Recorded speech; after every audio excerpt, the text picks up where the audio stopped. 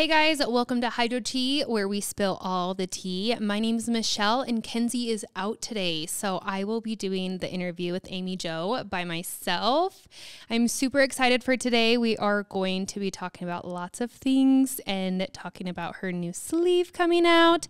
So here we go. Hi, Amy. Hi. How are you? Good. I was thinking you should do like the intro, like HydroTea with Amy VSG. I'm like, it rhymes. Like, that's such a vibe. I love it. HydroTea with Amy VSG. So cute. I feel like this how I sound on here just cracks me up. Like in my headphones. Same. It's right? like muffly. I'm like, is this how you guys hear me in real life? Like, I love it. Be honest. Yes, right?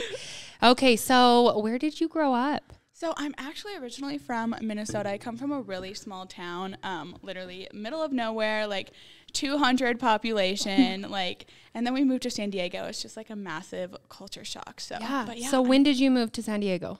In 2018, I actually got married, and my husband was stationed at Camp Pendleton in California. So okay, where did you meet him? We grew up in the same small town, so I've always like known of him. His brother was one of my brother's friends, and then his brother's girlfriend, Nissa, is one of my best friends. So that's how we met each other, and cute. Here we are. What brought you to San Diego? Him being in the Marines. Oh, so he was stationed at Camp Pendleton, and he just got out, and we kind of stayed around the area. So you can't leave. Yeah, you go there. there. You cannot. Yeah. I know. I'm trying to get there, but it's hard to get there. It is. It's so expensive. Hard to leave, so. Girl. Yeah, I know. Yeah. I know. So you're like, oh man. Okay. So what were you like as a child? Oh gosh, I feel like I've always been kind of like outgoing and bubbly and loud, but yeah. Like what interests did you have? Like, did you play sports in junior high? Like, yeah. So I did like basketball, volleyball. I was in dance, and then when I got into high school, I actually did college. I did PSEO my senior year. So I didn't do anything my senior year. I just did my college, and then I actually like moved out to San Diego before I graduated. Like I was like, peace out, gotta go. I'm out. Yeah. So what did you do after high school? Like, so I just moved out to California, and that's like, so like right from high school. I got married my senior year of high school. Like I was 18. Oh my heck. I know. That is awesome. I know. I feel like when you know, like if you didn't like grow up with him, you just knew of him. And then like, how did that come about? So we started like really talking when he left, like for the military, and it all happened relatively quickly. Yeah. But, you're like, okay, I'm coming out. Still here. I'm headed out there. Yeah. No, me and my husband, we met and we were like engaged within 4 months and then married a year later. But we've been married almost over 6 years. That's so awesome. So I feel like when you know, you know. Yeah. You know? It's been like 3.5 years. I'm like, am I getting old? Like no. But people think I'm so much older. They're like, you're only 21. I'm like, yeah. Yeah. Well, I thought you were like 23. Like just maturity wise, right? Yeah. Like I get that a lot. Yeah. So when you kept saying like, oh yeah, I moved out, I'm like, no, like what did you do after? And you're like, no, I moved to San Diego.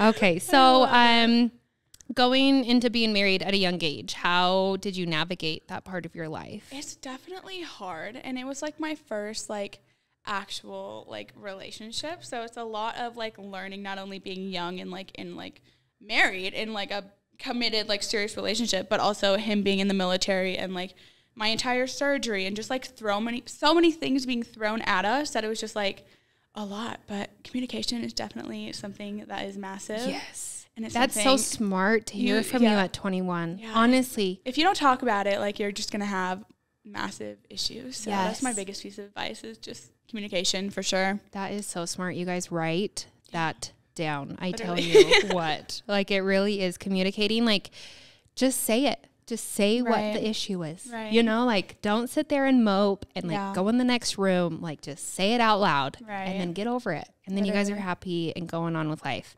So, let's see, what was your relationship like with food or fitness, food and nutrition? So, my parents got divorced when I was 7 years old, and that's really like when everything kind of went south.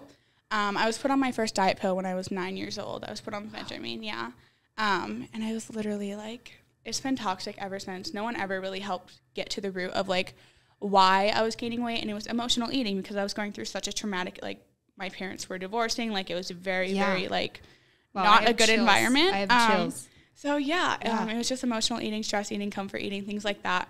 And so they would just give me diet pills, and it was the same, like, lose 50, gain 50, lose 50, gain 50. And, like, no one ever helped me. Like, you need to go to, like, therapy for things like that. Like, a diet pill is not, like, sure, it's going to help you with your appetite, but what happens when you get off of it?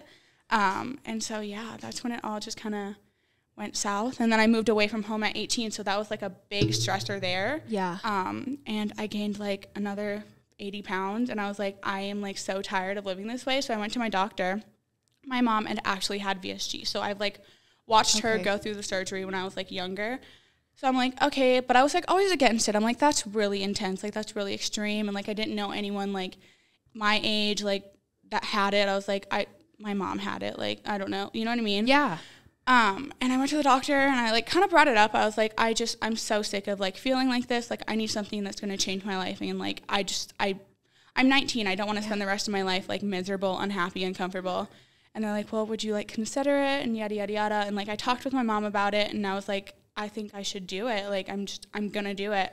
And so I did. Yeah. And I documented my journey on Instagram. So smart. Literally, no, like, never in a million years did I ever think it was going to grow into what it has. Yeah. I literally we had an entire, like, retreat the last couple days in San Diego with all of my community. People were flying in from the UK to, like, meet everyone. Yeah. And but 2.5 years ago, like, that community on Instagram didn't exist. Like, there was a few, like, here and there, but when I first started, again, with no intentions of, like, ever growing my Instagram, I started with a black profile photo on private. Like, I literally went on Gmail, typed in random letters at gmail.com. Like, I wanted a separate, like account. And, like, I didn't attach my phone number. I was like, there is no way, like, people from my hometown are going to find this. Like, I just want this to be, like, a safe space. I want to document my journey. I want to share my story, like, maybe connect with a couple others in the community. And it grew from there. And then, I hit, like, 4K, I think it was. And I was like, you know what? Like, maybe I can reach other people. Like, and so I took it off private, and it's just, like, started growing and growing and growing. And now I'm almost to 100,000 followers, which is insane to me. Like, I can't believe it. Literally, people at this retreat, like, come up to me, and they're like, I hope you know, like, you've changed my life. Like, it's so nice to have someone that's, like, young and that has gone through this to relate to. And I'm like, it's just insane how that all worked out. That is incredible. So what piece of advice would you give someone else that would be your age, like, considering surgery? Yeah. Do it for you. I think a lot of people, like, the biggest fear and the biggest, like, concern that people have is what other people are going to think of them, because it is such an extreme thing. Yeah. But it changed my life. Like, I just think of, like, literally, like, 19-year-old Amy. Like, I was in, like, a size 18. Like, I was so freaking unhealthy, unhappy. Like, I was miserable. And why would I stay there unhappy just, like, because I care what someone else thinks? Like, at the end of the day, like, it's my body, it's my life. Like, I have to live in it. I have to do this every day. Why would I make a decision based on what someone else thinks? Do you know what I mean? So, like, what's the process of that for, like, people that don't know? So it's really dependent on your insurance. I had my husband's insurance. He was active duty at the time. So I used TRICARE Prime. And it depends on your insurance, and it depends on your clinic and their requirements. So, like, before I had surgery, I had to go through, like, psychiatrist appointments, nutrition appointments. I had to check in with my doctor for, like, 3 consecutive months. But the period, like, the waiting period for me was 4 months. So from my first appointment to being rolled into the OR, it was 4 months. So it was fairly quick. But I know some people have, like, a year-long wait. And some people go to Mexico and do it. So it's, like, a weekend thing. Yeah. But yeah. Well, that's good. I mean, because, like, I could totally see where people would feel like they weren't ready to do it, and they make sure, like, you are, because it is such a big thing. And then what happens, like, if you don't stick to it? Is I'm in a place right now, like I said, I had surgery on July 30th of 2019. Like, I'm over 2 years post-op, 2.5 years post-op. So I'm in a place where I can gain it all back in 6 months if I want to. And that's why it's really important to do the therapy, go through the psychiatrist appointments, like, make sure, like, you're getting to the root cause of why, like, what got you there in the first place. And because that's, like, you can fail, like, you can gain the weight back. And and I don't think people realize it. Especially on TikTok, people love to discredit, like, your hard work because you've had weight loss surgery. And it's just people being uneducated. Like, in 6 months, if I wanted to, I could gain, like, 100 pounds back. And that's just, like, the reality of it. As much, like, as scary as it is, that's just Yeah, I mean, I feel like that's with anything. Like you can always gain it back. So like why discredit like what you're doing and how you're keeping it off? Literally. So tell us about your brand and business. Like, did you ever see yourself here? No, never. It was never my intention. And I think that's why I love what I do so much. Like I started popping on stories just for fun, like good morning, like hi, like just updates about my life, like sharing, like I literally was sharing my hydro jugs and my Bomar and like just things like that, like my gym workouts and just everything, my daily life. And it just grew from there. Like I heard that when they found you, like when we found you, you already had like a whole. So it's really funny. I literally have a screenshot from last December. And I posted a story and I was like, Hydro Jug times Amy Jo collab, like needs to happen. I'll show you like when we're done filming. But I have a screenshot and I was like all giddy, like showing everyone like my little stash, which is so small compared to the stash that I have now. But I was like so excited and I'm like, oh my gosh, literally like manifested that because here we are. Yes, I feel like that's so big though. Like what you think and what you say like does come true. For so sure, like for sure. Keep it positive, guys. Right. But so like I guess how did you start with Hydro Jug? Like how did it come about? So I started off as an affiliate. Like I just got the email, like you guys have a big like affiliate program. Like the ambassador? Yeah, yeah. That's what I meant. The ambassador program. And then I think Alex had found me and she messaged me and she's like, do you want to do like a collab? Yeah. And I was like, heck yeah, like full send. And it's just kind of, we kept going from there. And here you are. One of our athletes. I love it. Yeah. So what is your current relationship with self-love right now? Like how do you work on this every day? Like do you have advice for other people that are trying to find it? It is much better than it has been. Obviously, you still have hard days and you still have little bumps in the road. Mm-hmm. But again, I think like the biggest thing is just your self-awareness and going through therapy. Like if you don't work through things, like they're always going to come up. And if you don't have like the tools and the resources to deal with it in a healthy way, like you could end up dealing with it in an unhealthy way, like eating your feelings or, you know what I mean? Like things like that. So just having those tools available for you and just knowing how to use them. Yeah. Like, do you have examples of like tools? Like, do you have a certain person you go to? Or? Yeah. So I actually work with a coach. She's one of my best friends. So she's really helpful. And I'll do like journaling and affirmations. And I literally have sticky notes on my bathroom mirror, like of affirmations. And I think that's so important and it's so helpful. Yeah, that's a good way. I've had friends that do the same thing. They put sticky notes everywhere and it really does help when you read that and it just like puts a smile on your face. So so what advice would you give to your younger self? I mean, you are young. I'm like, you're even younger. I'm still young. I know. But like, what advice would you give yourself maybe 3 years ago? Honestly, just like keep showing up. Like everything happens for a reason. I truly believe that. Like if I didn't go through everything I've gone through, I wouldn't be where I am today. Like I wouldn't like, I think of like all the people that I've touched just by sharing my story. Like you know what I mean? Like you have the ability to reach and inspire so many people. And like, I just think that I went through everything I did just to help others. So. Yeah, that's incredible. That's beautiful.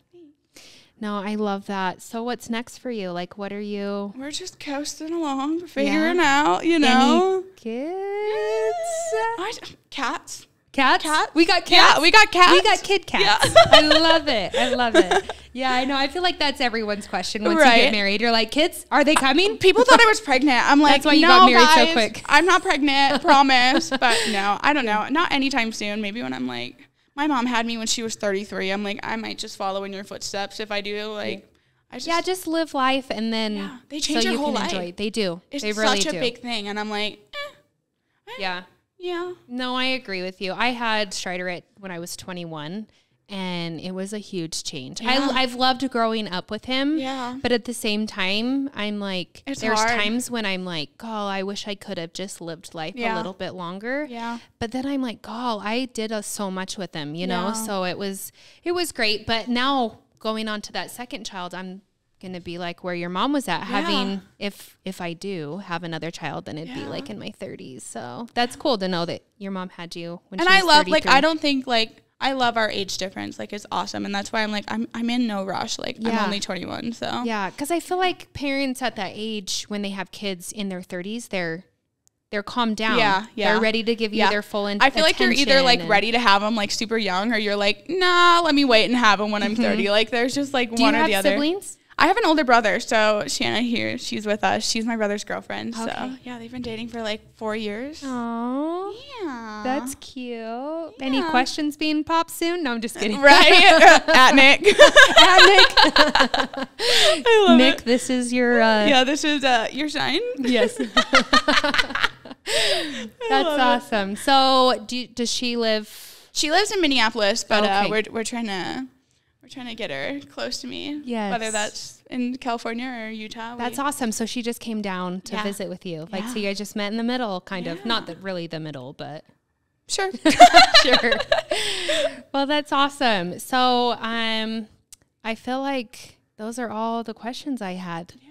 Yeah. That was fun. I know. This is my first podcast, so I'm like, I know. I like want to ask you more. I just want to know more. But you are great. I can't believe you're only 21. I know. I get that a lot. I think it's like, I don't know. You're very mature. Yeah. And you got like a good head on your shoulders. I don't feel like I was at that.